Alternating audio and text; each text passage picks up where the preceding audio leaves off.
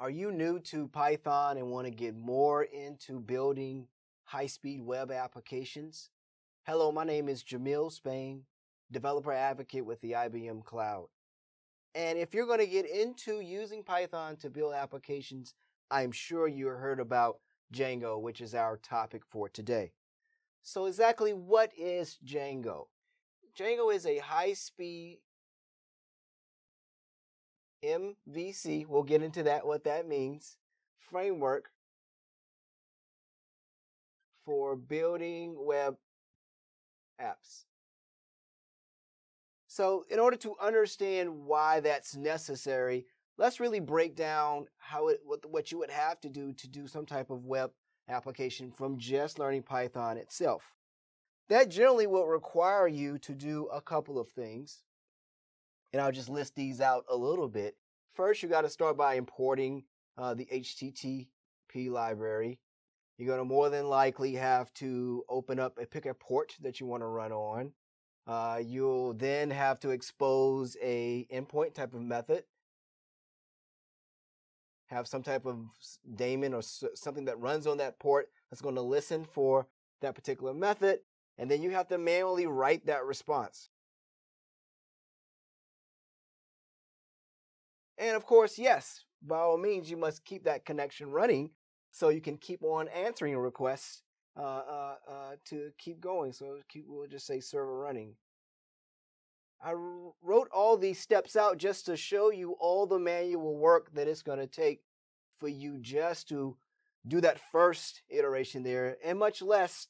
We all know that as we start we start to use the technology to build applications. This is just your first. Your second one, you're going to have to start up from scratch doing all the same thing. So let's talk about where Django can help when you're working with Python here. I mentioned earlier that it was a model view controller. Let's do MVC. Okay? And these are very popular. There are a lot of videos out here on this kind of paradigm. But it works by saying, as I start to build this part, notice that I have everything baked into one place. I define it my methods. I probably have my UI that I'm trying to pull out, and any data that I'm trying to do will all be bundled together.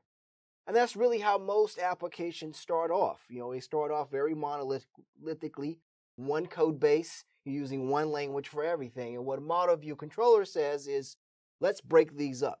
So in the terms of working with Django, what is it going to do? It's going to first allow you to, let's use this one here. It's going to first allow you to, let's do it with the controller. The controller is going to give you an interface to define all your routes that your application has to do. So it'll be the /home/about, and even some dynamic URLs if you happen to have those.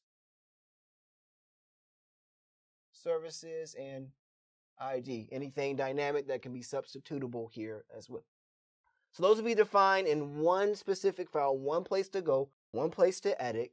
And so as the controller does, its next job is to pass it off to the view. All right, so a direct, do not pass go, I must go to the view where I can now have templates that describe what my UI should look like. All right. And this is where you're kind of breaking up the presentation layer from the actual part that, what answers the request as it comes in. All right. So this template is usually going to be templated out to not persist any data inside. Okay. And that's where magically the model comes into play, because we're going to have, let's just say we have a database here. And the model's job is it's going to contain all your business logic, okay? It's going to go out, talk to the database, represent your objects, parse all the data. So before the view renders, what it's going to do is be able to call in a model that it needs for a particular window. So if this is home, I may pull in my profile object profile model that goes to the database, puts that information together. And then as it renders the view, it puts all that information in there. I can print out my nice table, whatever type of concept that you're kind of working with. So it kind of gives you a framework to break all this up. Every application that I come starts with this and gives me a format that I can an opinionated format that I can work with. I know what to do. I don't have to make all these decisions from scratch every time there. So let's kind of get into the last part here, which I kind of covered a few of. What are the benefits of doing this? Well, first, you're going to have the ability to do rapid development.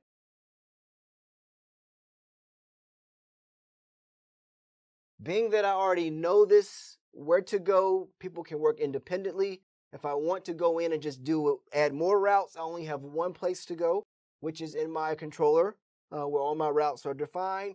And I know that that's, isolated to that particular piece here. I can add more views, add more models. All these things are collectively separated. So that means that also if I'm just an enterprise developer or working on something else, well, we can have different teams that work on different parts without interacting with each other or causing any problems with the code that we're kind of doing here. Another thing that it's going to do, and definitely check out the Django website, is it's going to provide more services for you to use. So let's say it will be able to give you security. You can have things like sessions, authentication. We can go on and on and on, but there's going to be a huge, extensive library, you can call them, of plugins or other additional capabilities that without this, you would have to write a lot of these out of the box. So it's going to provide you that for you to jumpstart and go and use. And then lastly, since we already have this architecture, it is something that is very scalable. All right. I can define to grow these from 3 routes to 300 routes, but I have a comfortable way to do that, way to define my views, consolidate all the connections that I need that my application kind of needs here. So we just kind of touched the iceberg here. We talked about what Django is, the format that it plays and how it structures, and some of the great benefits that you'll get out of the box. Hopefully, I recommend that you go out to the Django website, and I look forward to hearing all the exciting things you'll be doing with Django. Thank you for your time. If you have any questions, please drop us a line below. And if you want to see more videos like this in the future, please like and subscribe.